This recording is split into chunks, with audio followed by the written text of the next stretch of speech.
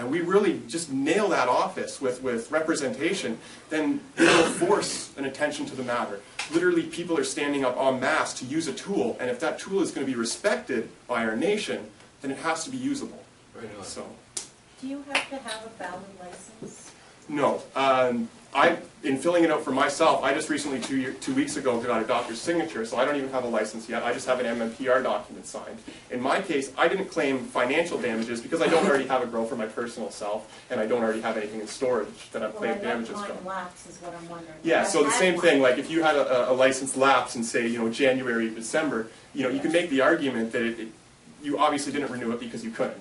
And so now you've got a signature under an MMPR document or something like that. You can still make the same claim. You're still in the exact same position. Just a second. And the only other thing I'm suggesting is that if you have a designated grower, there's been a lot of questions about that. There's a section where you can just make note of what your license authorization number is and your grams per day storage and all that. I'm just encouraging people to put a second line and put a star and note that they have a designated grower and put the name of their designated grower, just to bring it to the court's attention if and when they do make a ruling that perhaps they'll be needing to make an exemption from the CDSA for that designated grower as well. Are you recommending that we get an MMPR now, even if our old license has lapsed?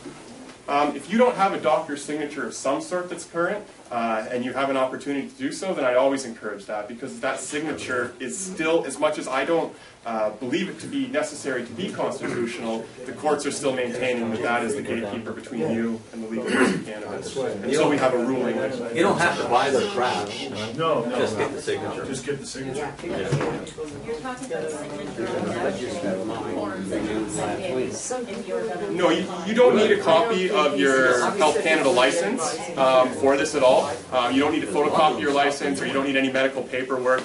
When you sign that affidavit in front of a lawyer, attesting that you have a license for this amount and this is your authorization number, that is gold. I mean, if you're lying, you could be in serious trouble.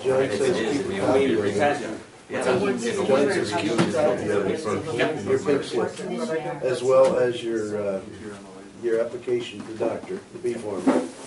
Oh yeah, always keep a copy. Get the doctor to write a statement saying that he approves you using it. Yeah. It's more directive and it's more professional. Yeah, for sure. It'll expire So you're saying on this March happens, 31st. this is all been sent to somebody here in Halifax. What happens if you live outside of So with the So with the statement of claim, it's still the exact same thing. Like if you wanted to fill this out today, I can scan it and take care of all that for you so that we can get that file number statement of claim in. And then with the record motion, I don't know of a tool yet where that can be filed non-physically. I know there are ways of doing it, but it's pretty complicated getting a whole other affidavit signed to say that you did mail it and that. And I honestly, I just can't offer the advice on the other side of physically filing. So do you think that, so if you don't have an MMPR, you should go get an MMPR doctor to sign? No, what I'm saying is that if you already had an MMAR and you're sort of in this limbo right now and you don't have a license and you have a doctor that's willing to sign a new document, So then you absolutely, should get anytime the you can get a doctor's MMPR. signature. Well, do you realize when you sign the MMPR that you've given up your rights to grow for there and forever? Only when you send it into the company. Once you send it into the company. I'd advise anybody whose exemption has expired or is about to get the paperwork filled out by the doctor, because that For the helps MMAR. well, any kind of paperwork, it doesn't have Even to be using submitted the old to a paperwork licensed is probably producer. good too. We've I don't actually see why made not. up a new form that we've sent off to the lawyers, and the lawyers' initial response is, that's a really good fucking idea. And what it is your personal information at the top with how many grams per day that your doctor is authorizing, and then tick boxes for possession, processing, or production, and then your doctor's information. Essentially what we did is we expanded the MMPR prescription to include personal production, processing, and possession based on your doctor's recommendation. Don't forget your driver's license too. What? Don't forget your driver's license in too, because So we need to fill these out and send them off to government. No. No. So what I'm No, you would get these filled out and keep them on your possession. Yeah. And if you decide to go with the license, I would hang on to it. And then a cop comes in the house, you got all the paperwork in your weed. No, because it's going to say possession and processing. It's just to try and cover your bases. It's your best, so to speak. Possession license. Right. Yeah, this is actually. So basically, what I'd like to offer in terms of like my services today, I've got a laptop and a printer and a scanner I'm going to set up. Excuse me? Christian speak, please. So yeah, what I'm going to offer in terms of my services today, and anyone that wants help with this, I've printed off and photocopied a number of that last page of the statement of claim for those who want to fill it out, have me scan it, and send off that document in order to get that filed. And then if you're interested in filling out the record motion and talking more about that or getting a copy here, then we could go through that as well and potentially even put together a list of people that want to go down together, in cars of 2 or 3 or 4, and then file these on Monday, Tuesday, Wednesday, whatever.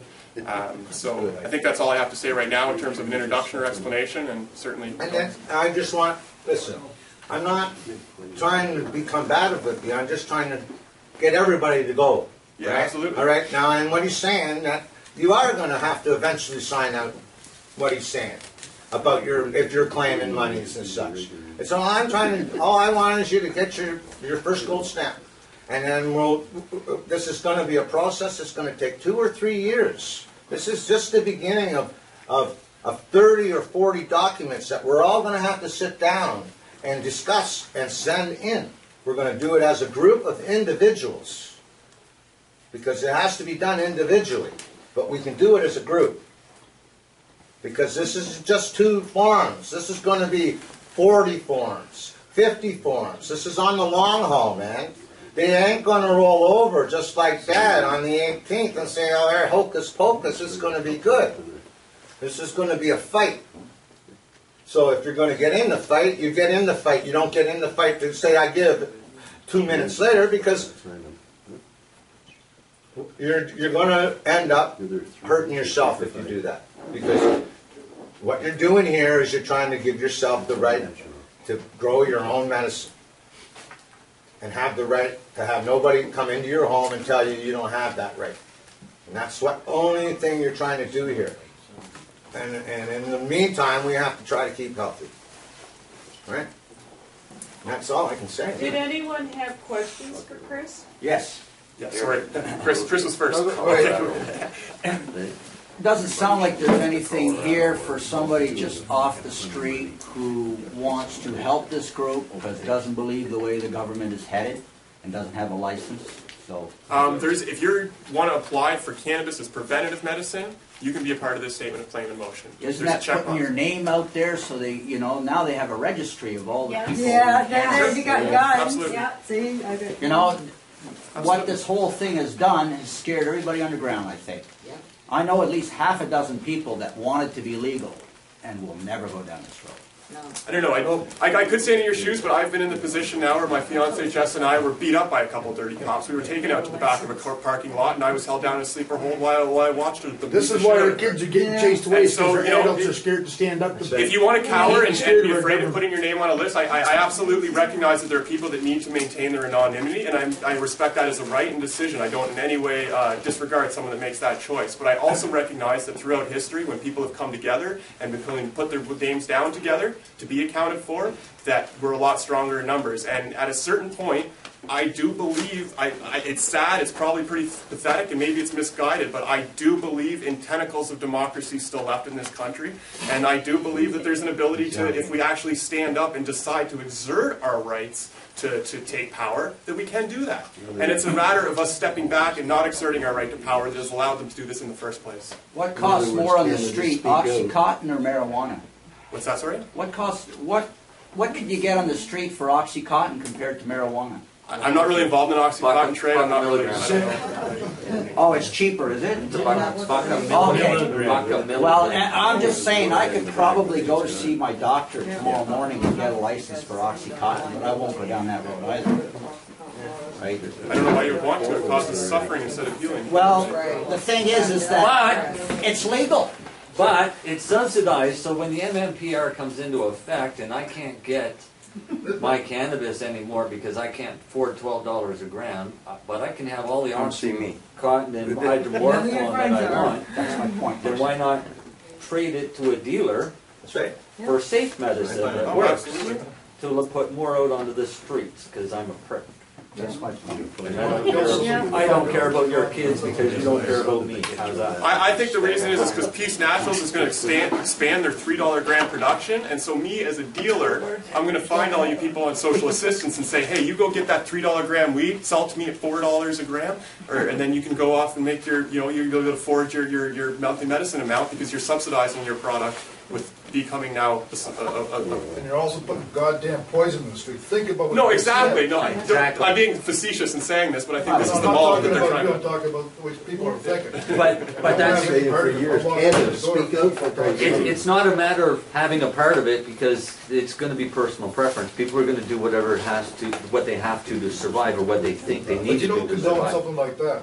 I don't condone it at all, but it's just a natural fact that it's going to happen. It's going to happen. I would never do or know anybody who would do anything like that, but I can assure you it's going to happen. And for anybody that's looking at the forms and sees that it's 51 pages and says, Jesus, I can't read all that, Don't. John Turmel has a very animated, almost 2-hour video where he basically reads the entire thing to you word for word.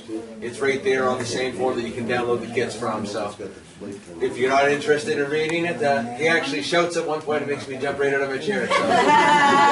So he's pretty ambitious. Yeah. But He's like a person. Chris, there is I brought a scanner with me hooked up to this, so we can, and it's on the internet, so we can do some stuff to get some. If somebody's license has expired and they're doing this, where put the last license they had in the spot, is that okay? And maybe just make a star and put expired in the date that expired, and then renewal pending, or whatever the situation is.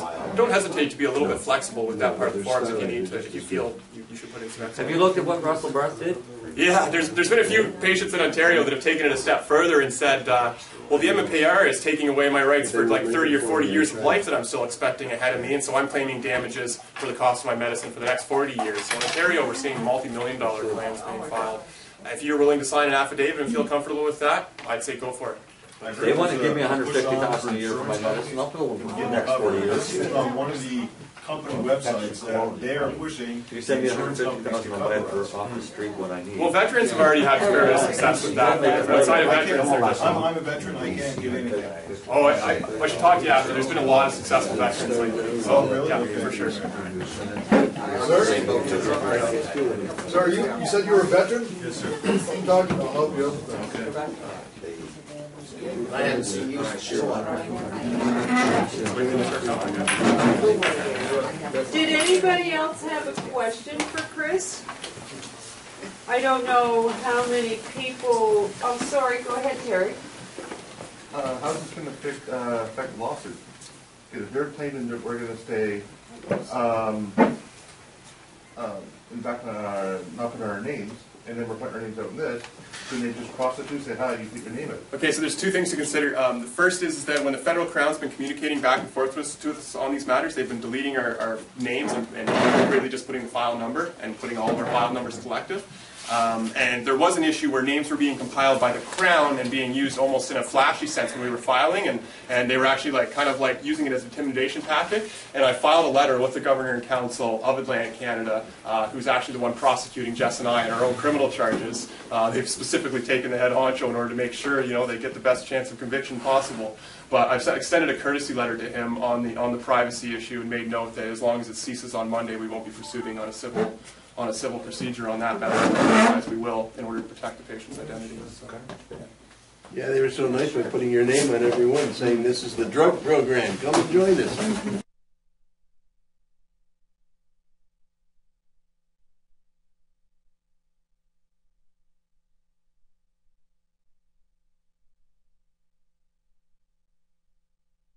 Just gonna stand here and watch you burn one. That's alright because I love the way it smells. Just gonna stand here and watch you get high. That's alright because it should be legalized. Should be legalized. I can't tell you what it really is. I can only tell you when it feels right. I come back from work and wanna take a break from real life. My dreams didn't work out. I'm stuck here in the rat race. Going to work from 9 to 6 shouldn't be a disgrace, but not in this place, the United States, where we look up to Britney Spears instead of Bill Gates. What a disgrace.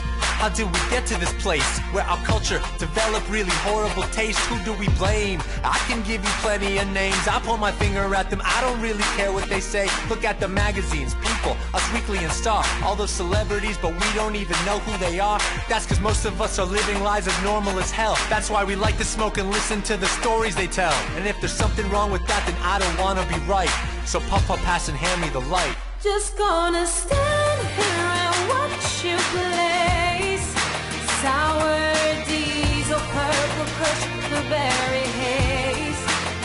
Just gonna stand here and watch you get high. That's alright, I think it should be legalized. Should be legalized. It should be legalized. Yeah. Hey Congress, we need to get something straight. Don't pretend like you got way too many things on your plate. Our country's broke. You need to fix it today. The people voted for you. Start representing your state and regulate it, so we can end the debate and end the hating. No one should be so irate, because the money we make from taxes would really be great. The deficit would deflate, no need to incarcerate. Hey Congress, start using your heads. Not everyone who smokes weed is lazy with dread. Sarah Palin, Clinton, even Obama have admitted to smoking it, so enough with the drama. Like prohibition in the 20s, this law is outdated. Weed is safer than booze, it's time to regulate it. And if you don't pay attention to me, I'll tell you what I'll do. I'll start a revolution and then vote out your whole crew. Just gonna stand here and watch you smoke. That's alright, I think I also have a toke. Just gonna stand here and watch you float to the sky. That's alright, I think it should be legalized. It should be legalized. It should be legalized. Yeah. Adam Sandler, one of my biggest role models. If I'm gonna do a song on weed, I'll do it full throttle. Let's name some names, just like the Hanukkah song, but instead of Jewish people, these ones hit the bong. Willie Nelson, Snoop Dogg, those are obvious ones. But Martha Stewart and Oprah, let's start naming the big guns. Kimmel, Jon Stewart, even Stephen Colbert. Woody Harrelson smoked so much that he lost all his hair. Matt Damon, Clooney, Pitt, most of Ocean's 11. If Angelina smoked me out, I think I would be in heaven. Bill Maher, Jack Black, Tina Fey, Charlie Sheen, all four smoke green. So there's the media queen, Perez Hilton.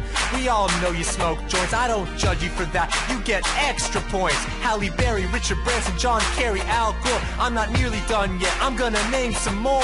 Do you see how this list is ridiculous? The facts aren't conspicuous, my research is meticulous. They've all smoked and are supporters of weed. The list goes on and on, like Michael Phelps on Capacity, Sacha Baron Cohen, and Justin Timberlake. What they both have in common is that they like to get really big. Eminem, Megan Fox, Rihanna too. I know you smoke, Natalie Portman, so this one's for you. Not gonna win.